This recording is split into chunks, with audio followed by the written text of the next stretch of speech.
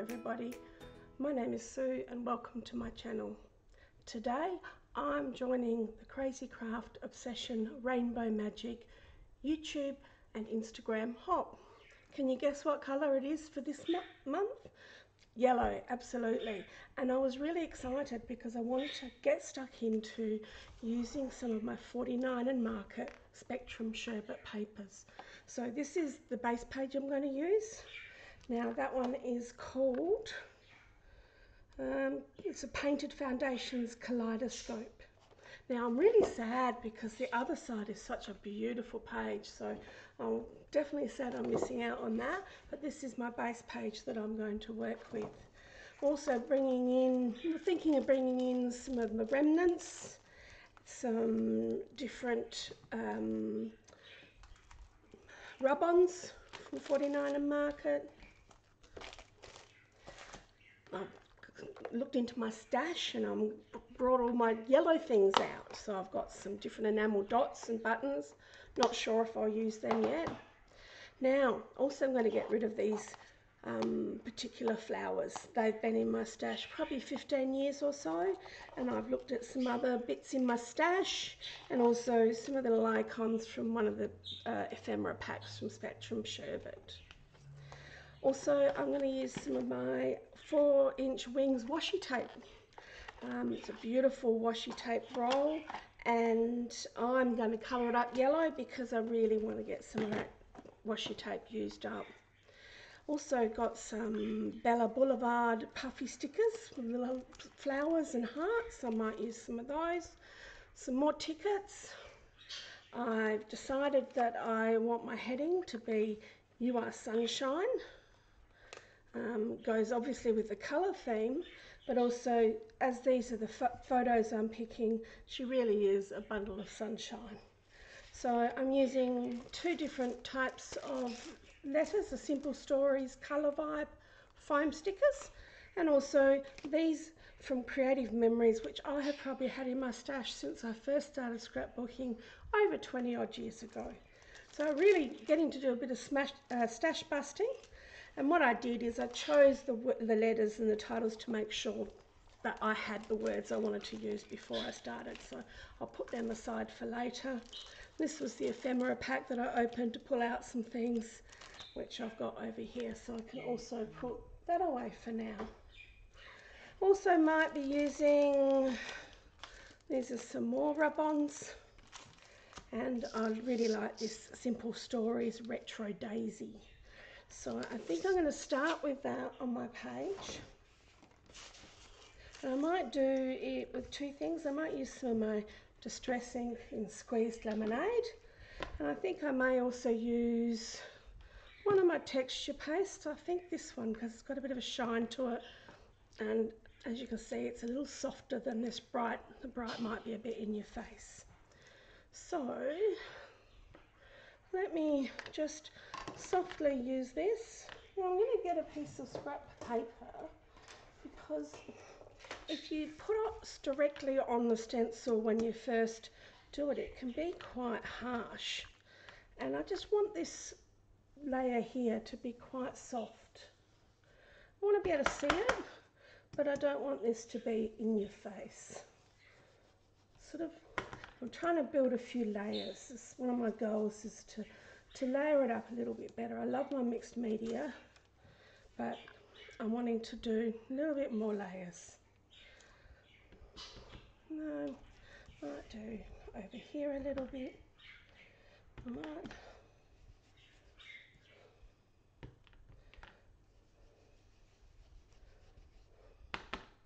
It's also taking off, because some of this page has actually got quite orange tones, and I really want to sort of highlight the yellow tones.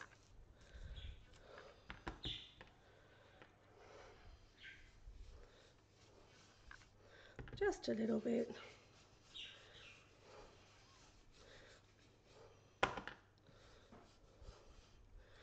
There, all right. So the next thing I'm going to do is I'm going to grab this Colour Blast colour paste, and this yellow is called Sunshine. How apt is that? This is a beautiful creamy texture paste, which I'm now wearing all over my fingers. And I always prefer to use a little spatula. Let's just do a bit of a clean up job. All right. So let's start over here. I'm just very organic. I don't want to be doing it, you know, sort of ends in a box shape. Trying to keep myself going in one direction only. Sometimes that's a bit harder, especially the smaller stencils I find, because you really got to work it in to get it on all the sides.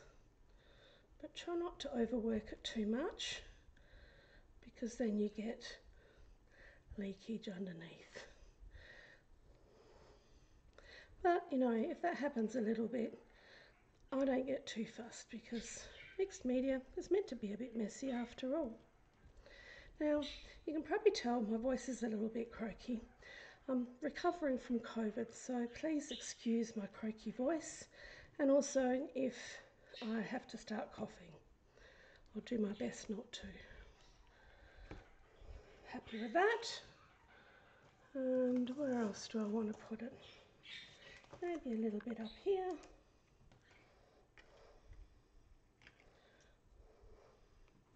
This texture paste dries reasonably fast, so while I'm getting some other things sorted, I think it will dry quite quickly, especially as I've got the fan on.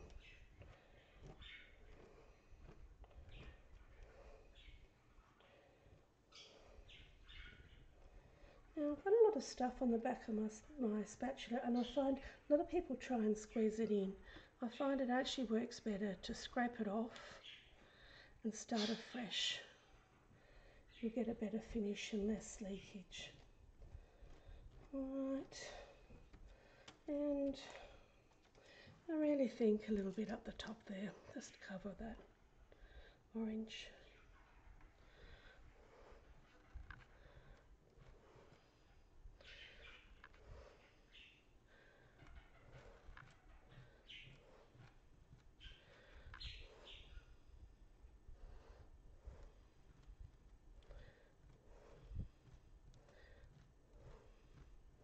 Beautiful. Happy with that. And if you're clever, you'll go wash that straight away. But of course, I'm busy doing my live. I'm just going to go pop it on a nappy wipe and put another one on top. That way it won't go hard on me, and I can take care of it once I've finished. Now I'm going to put this aside. Just let that dry. Get rid of this so I don't make a mess everywhere. All right, now next thing I'm going to do is colour my washi tape. I think I want a nice big long strip of this.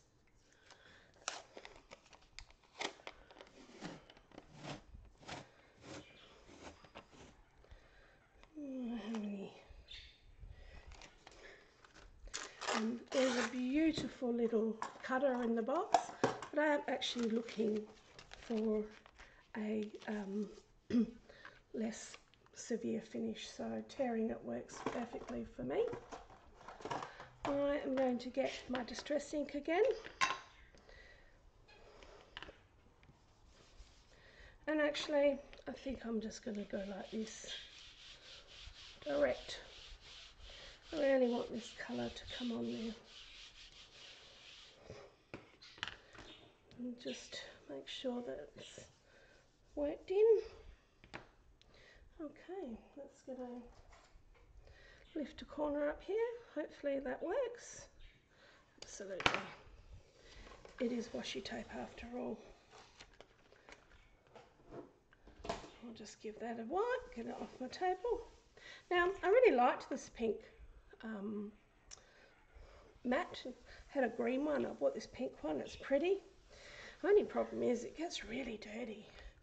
So, you know, that's not a good thing. And I might just tear the whole edge here.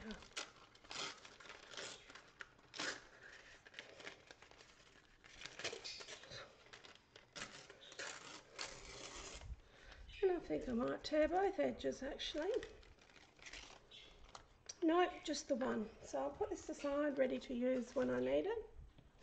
How's my texture paste? It's coming along. The fan's definitely helping. So let me have a look at what I've got here and have a bit of a plan as to what I'm doing. I think I might use the whole one in the corner. And what have I got? I did spot this one earlier, so I'm thinking I might use that to use as a bit of a photo mat. Now, I'll tuck this one in here as well. And I picked out some of these tickets because they're just a perfect colour. So I'm sort of just having a bit of a dry run just to test what I might want to do. I did sort of have a bit of a play earlier, and I think down the bottom of my layout I've got this lovely little word that says love your smile. Move that up so you can see that. And that's only half a flower, and I've got the other half up here which I might put up the top. Maybe in the corner that might go. And a life with you is amazing. Certainly was never boring, that's for sure, with my little girl. Might put this little... So I'm actually quite happy with how that comes across. And then I can fill any blank spots with any of these different things. So I think I might actually start off by building this cluster. Now, I think I will be using I'll try this to see if that will work. Perfect. And I really think that I might build that up so that it has a bit of dimension to it, because I don't want it all to be completely flat. All right. Now,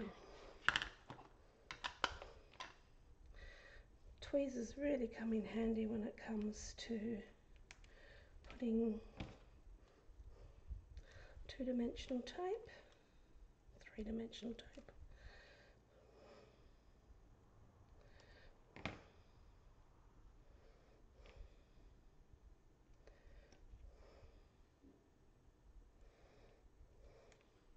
And I might just need a little bit more.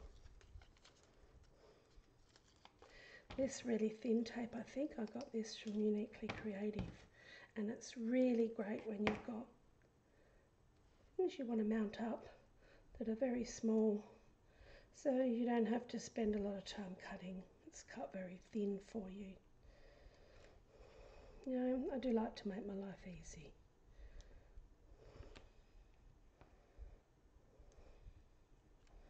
Okay. The hardest part is getting off the tape on the bottom. Couldn't do it without my tweezers. Alright. Flatten that out. And pop love your smile. So when this is all dry, this can sit down the bottom.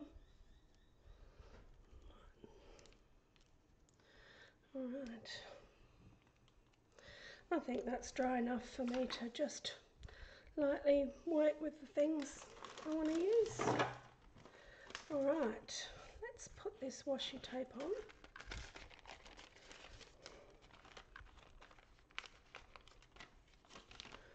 Probably want it a bit further over here. So we're starting to get a couple of layers, a little bit of dimension and a lot of the yellow in there. Now the yellow is still coming off of that washi tape. Maybe it will continue to do so. So I'm just going to rub over it gently with a wipe so that it's not too greasy. Maybe a quick hit with the heat gun.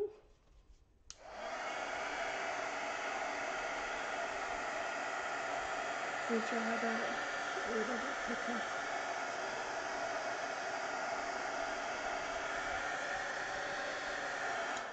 That heat gun I've had for, I'd say, 30 years, and I think it's done me very, very well. It's what I first bought when I first got introduced to stamping. I started stamping because it was going to save me money. Ha ha, ha ha, what a joke that was.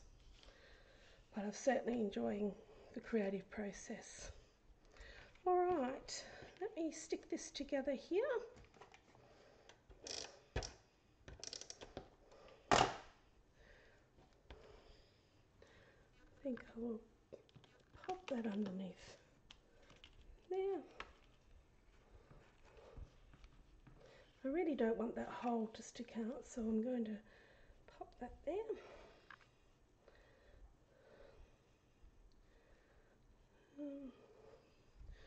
Perfect.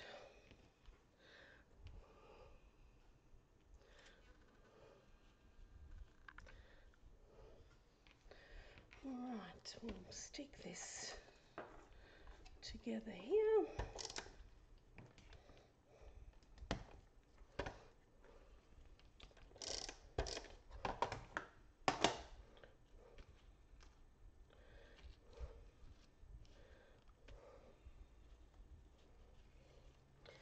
I reckon I'll stick that down too.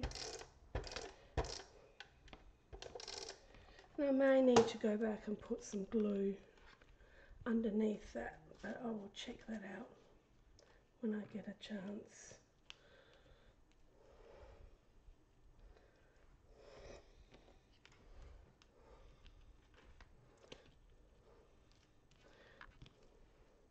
I like the look of that.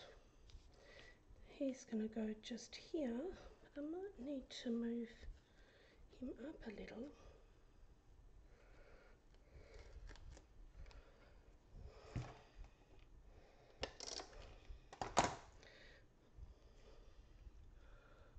Pop him there.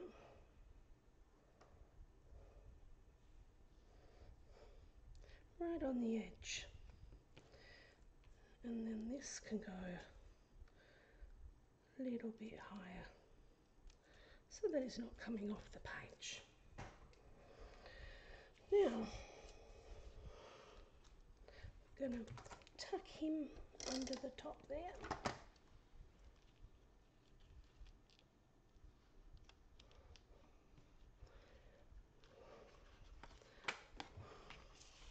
And as there's not been much mixed media in the area that I'm sticking this down, I'm happy to use my tape runner.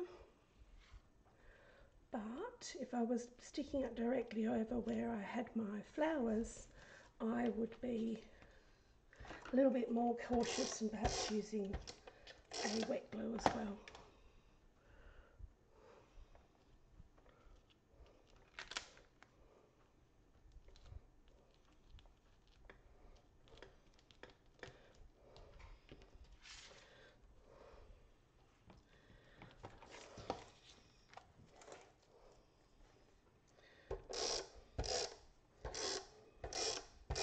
Well, I certainly think I'm meeting the brief about it being yellow.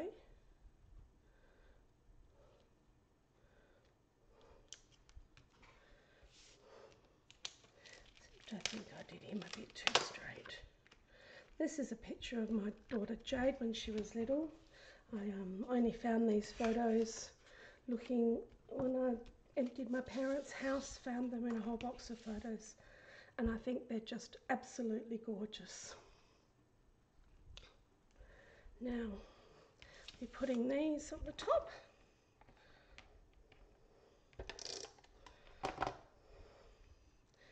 And I'm going to put that right in the corner, so we'll have to cut some off, but I'm happy to do that.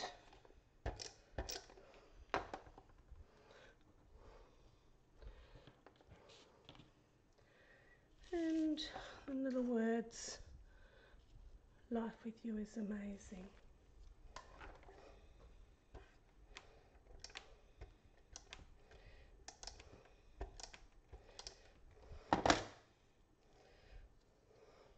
So all of these little tickets and stuff are from the 49 and Market Spectrum Sherbet. All the other stuff is from my stash. And like I said, most of it's pretty old. So I'm thinking I might put you are. She might put you and then the R, and then I'll have the sunshine.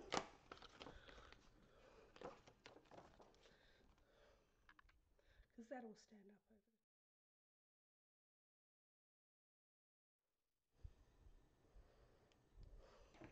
the... So bend up the wings a little bit, and I'm just going to put glue on the little centre bit.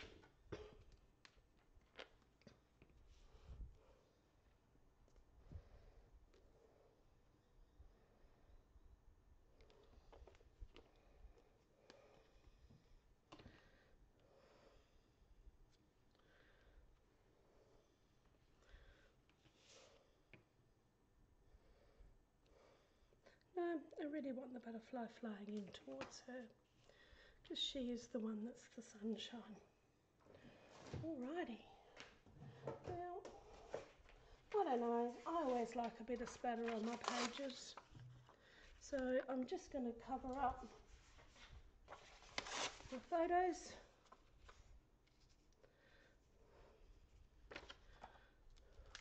Just going to shake up my marker stain. Now Cass will tell me off for shaking because she says it gets blocked, but I find they get blocked one way or another anyway.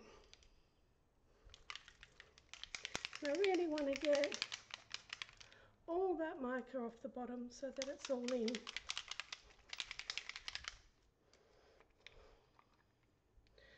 Alright, so I love a bit of splatter, just especially in the spots where there's, of course the splatter always goes where you don't want it to go as well.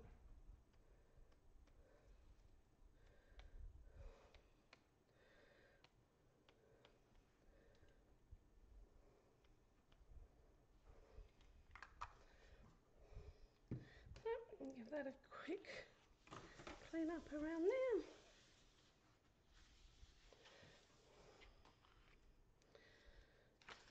Now, the question is, as I'm waiting for that to dry, do I want to put any of these little flowers from Bella Boulevard on there? I love these. I bought them in a few colours and haven't used them yet. So part of me feels that I really should. So I might hide one under there. And then a little one here with a little love heart.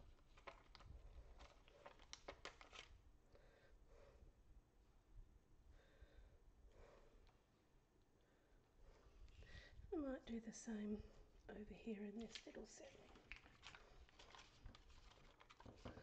Might go for a darker coloured love heart.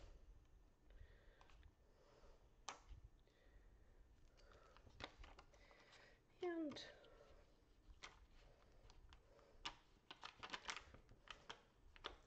flower. Now, I really don't have a story to tell because I wasn't even present when this photo was taken. But I just think my title tells it all. It is one of my goals to do more journaling and more writing, of things, but I just don't think I have much to say about this. And we'll do the same up here. I don't really want him up. Oh. They're sticky, they take the paper with them. And a little flower. And this little flower.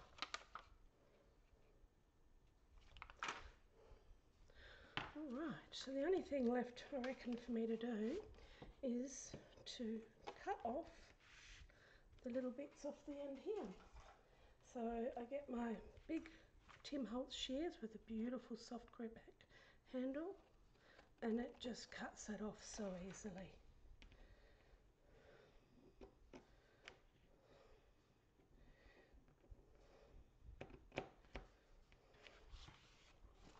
Alright, so there you go, there's my layout. Sorry about the glare.